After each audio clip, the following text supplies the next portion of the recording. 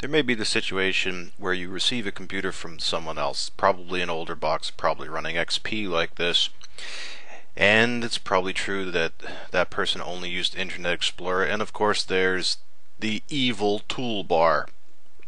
Ugh, I hate these things. Toolbars suck.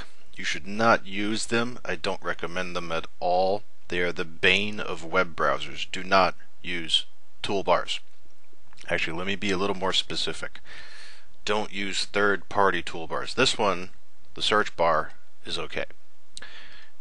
Now, of course, you could say, oh, install Firefox, oh, do this or that. Yeah, you could do that, true, but you want to at least get Internet Explorer, and this is version 8 of the browser. You at least want to get this one back to the way it originally was, right? Okay, so how do we go about doing that? Well, we know this is... there should be an about for this. Yeah, about. Okay, we know this is a Yahoo toolbar. We see the Y here anyway, so how do we get rid of the toolbar and then reset IE back to factory specs, so to speak? Well, this is how we go about it. We first run into the control panel and see if there is in fact an uninstaller, which there should be, and there it is. Yahoo toolbar is kind of nasty because it installs not only the bar but an auto software update, which I believe runs in the background, chewing up memory. It sucks. So anyway, let's get rid of...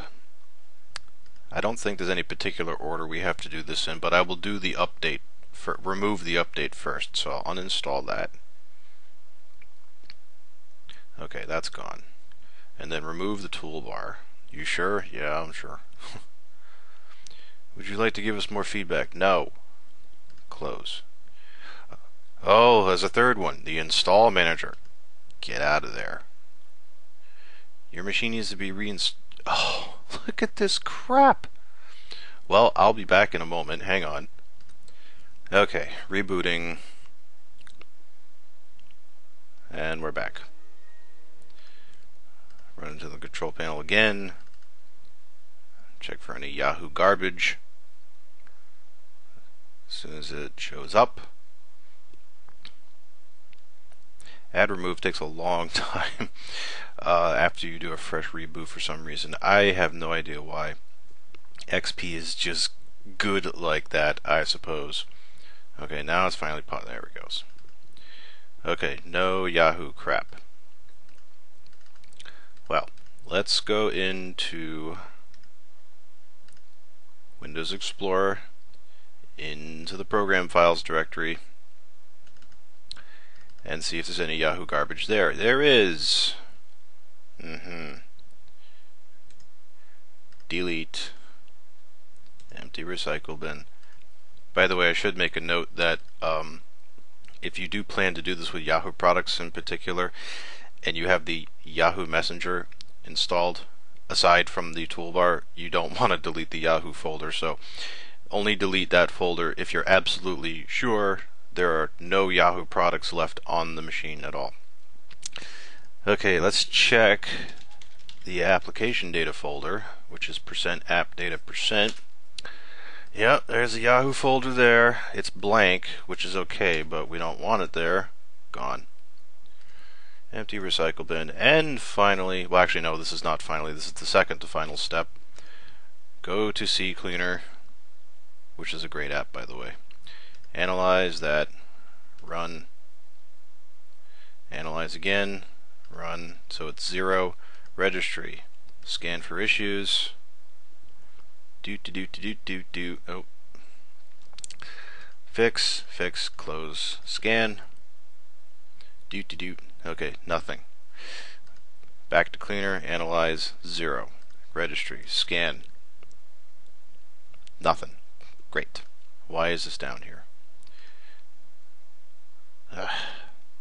The joys of using Windows. Okay, anyway, go back into IE, which still has some Yahoo crap in there in the fact that it still has the search and it's at the Yahoo homepage, so I will tap my Alt key, Tools, Internet Options, Advanced tab, Reset, delete personal settings. Resets home pages, search providers, and accelerators to default settings. Deletes temporary internet files, history cookies, web form information, passwords, and in-private filtering data. Reset. Close. You must restart. Internet Explorer. Well, at least it's not making me reboot the stupid thing. Okay. Go back. Alright. I should see a big window appear here, as if the browser was installed from scratch. There it is. Okay, welcome to Internet Explorer. Next. No suggested sites. Express settings, live search. Yeah, that's good. Finish. Launches a tab I don't care about. Okay, close. Restart browser. Okay, and we're back to the way we were. We've got our live search here.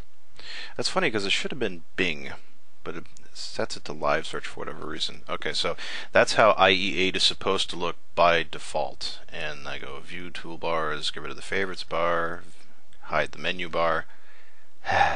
Okay, now this is a browser I could somewhat use, I suppose. And what is this crap they want to install now? Okay, it's installing some type of, that's probably a new update, whatever. Anyway, that is how to reset Internet Explorer 8 or 7 if it happens to be on the box. Installation complete. Thank you. So to recap, we uninstalled a bunch of crap, and then we went and ran CCleaner and rebooted once, because actually no, we uninstalled crap, rebooted, ran CCleaner, made sure everything was okay there, and then reset the browser, and now we have a happy IE, or as happy as we could get it. Oh, and now it's Bing. It was live, now it's Bing. It's magic!